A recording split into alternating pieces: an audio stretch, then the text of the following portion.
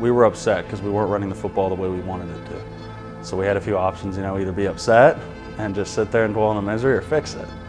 So we kept getting in the film room. We would have, you know, O-line meetings and stuff with Coach Dickey, and then we'd also have ones with outside extra hours, and we do them by ourselves and put in extra film study and extra time because it's something that's important to us. We wanted to run the football.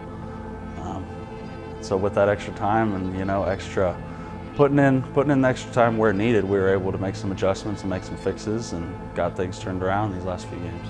You hear people say all the time, you know, I'm the luckiest guy, I got the best job ever.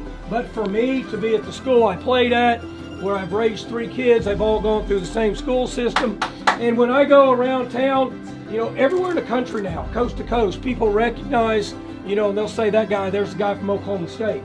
That's something that's been built over a long period of time with guys like you.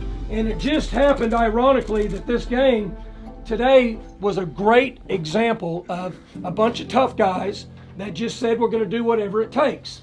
And you got on the sideline, you made adjustments, and your coaches did a good job making adjustments also throughout the game. So I'm very proud to be at Oklahoma State, and I'm very proud to be your coach.